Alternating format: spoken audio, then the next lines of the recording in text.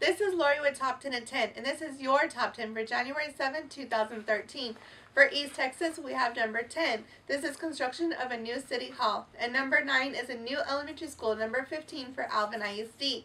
North Texas, we have number 8. This is expansion of a Sam Rayburn Student Center addition for Texas A&M University.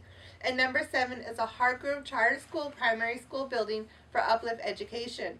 West Texas, we have number 6. This is a RFQ for design build services for the new student residential complex for Texas A&M University.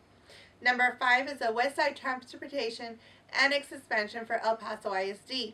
South Texas, we have number 4. This is a new Stevenson's Ranch Area Middle School bid package 2 for Northside ISD, a sub-bid. And number 3 is a Lee High School Campus Improvements Project Phase 1 for Northeast ISD, another sub-bid. Central Texas, we have number 2. This is a Round Rock High School Phase 3 for Round Rock ISD. And number 1 is a new Lake Travis Elementary School, number 6 for Lake Travis ISD. And that was your Top 10 at 10. To find out more on these projects, log on to virtualbx.com and don't forget to like us on Facebook and Twitter.